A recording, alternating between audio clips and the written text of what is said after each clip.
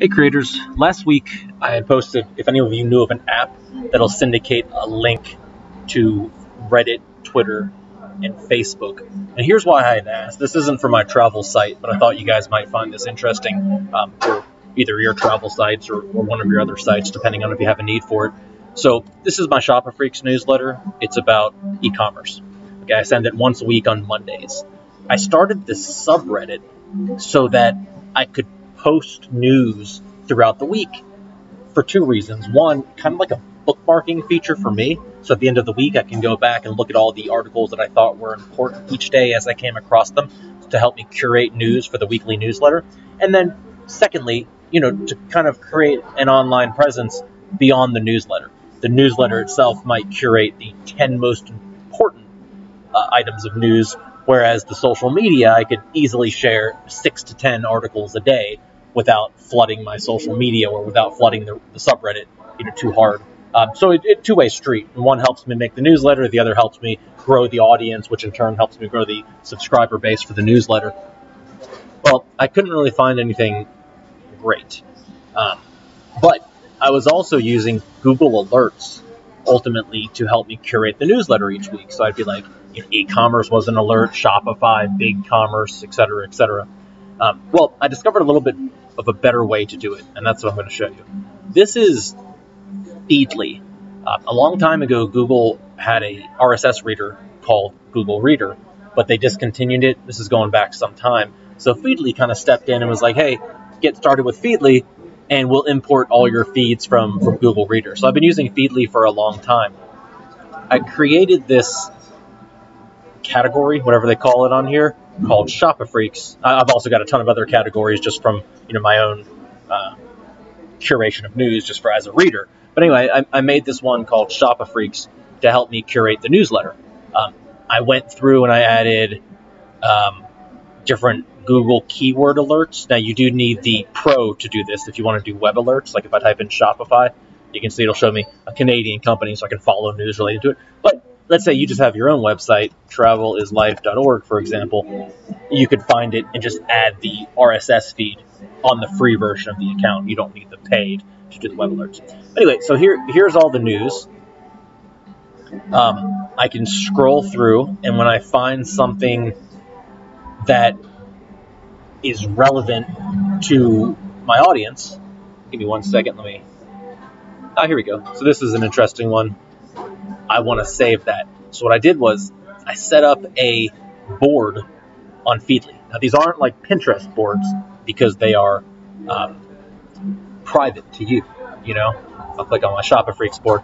So it's just a list of things that I've saved on a particular board. I could make it public, but in this case I made it private. So I'm going to go back to where I was. Where's that article about Georgian? Here we go. And I click Save to Board, Shopper Freaks newsletter. Then I set up 3 different applets using IFTTT.com. And again, this is all, well, the Feedly isn't free, but it could be for you. I just happen to pay for the advanced one for my purposes. But if you wanted to follow your own blog, for example, as an RSS, you could certainly do that for free. You don't need the Pro version. IFTTT includes 4 basic applets for free. Beyond that, you have to pay. So I've got 3 running. If I add a new article to my Shopper Freaks newsletter board on Feedly, then create a link post on Facebook, Twitter, and here is Reddit. Now sometimes they're delayed by up to an hour because I have the free version. I don't care. That works for my needs. So I click over here to my subreddit. Yep, looks like it's already run. You can see that I've set the title of the article to be the title of the post on Reddit. And of course the URL is the URL. Then let's jump over to my Shopper Freaks Twitter. Here it is. I customized this just a little bit. Here's the title. Underneath it I put the URL. And then underneath that I just put e-commerce, tech, commerce. I might amend those a little bit in the future, maybe add a few more, have up to 6 hashtags per tweet that goes out. But for now, that was the quickest ones that I could think of just to get this stuff rolling and tested. And I think it's kind of cool because it's already working. So I've been doing this for like the past 30 minutes, testing it. One of the tweets that I already had published this company retweeted. So just having that activity is already getting people who follow me, or maybe people who find the hashtags, engaging with my newsletter Twitter account, which, again, this is a Twitter account that I only talk about e-commerce stuff. It has nothing, not personal, not travel related, specifically for the shopper freaks. Finally, jump over here to my Facebook, which I don't really use too much for this, and I don't really care. It's not the best platform for connecting with journalists or connecting with companies for these needs, but I needed it to run ads. I had to have a Facebook page to run the Facebook ads to get more subscribers. So I went ahead and set up the page, but I'm really not doing too much with it other than posting my weekly newsletters on it. And here it is.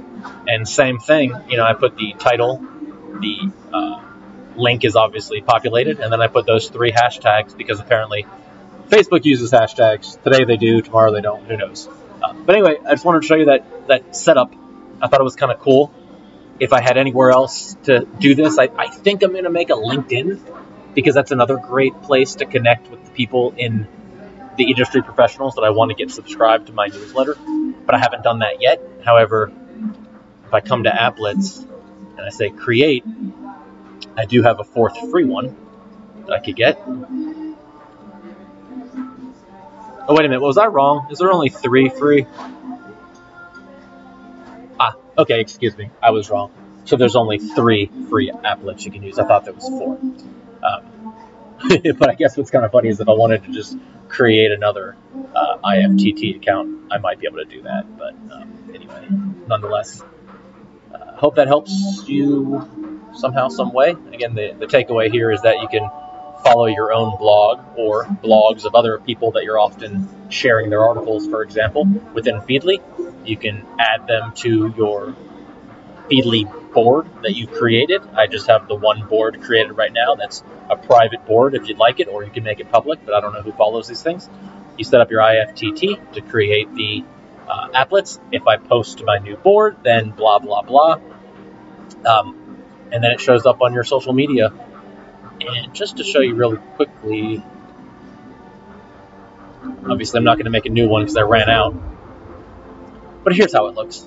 If, and I choose my Shopper Freaks newsletter board, then, and here's my option. So I can put the article title, article URL, and whatever hashtags that I want. So if I wanted to add more, I could certainly just do big money, whatever.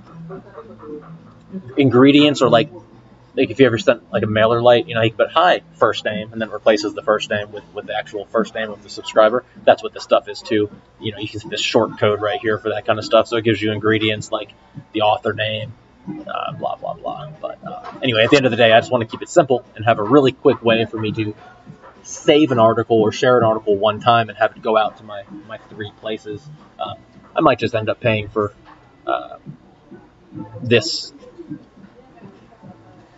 the pro version of this right here. I don't see why not, if it would get the job done for me. Let's see how much it costs.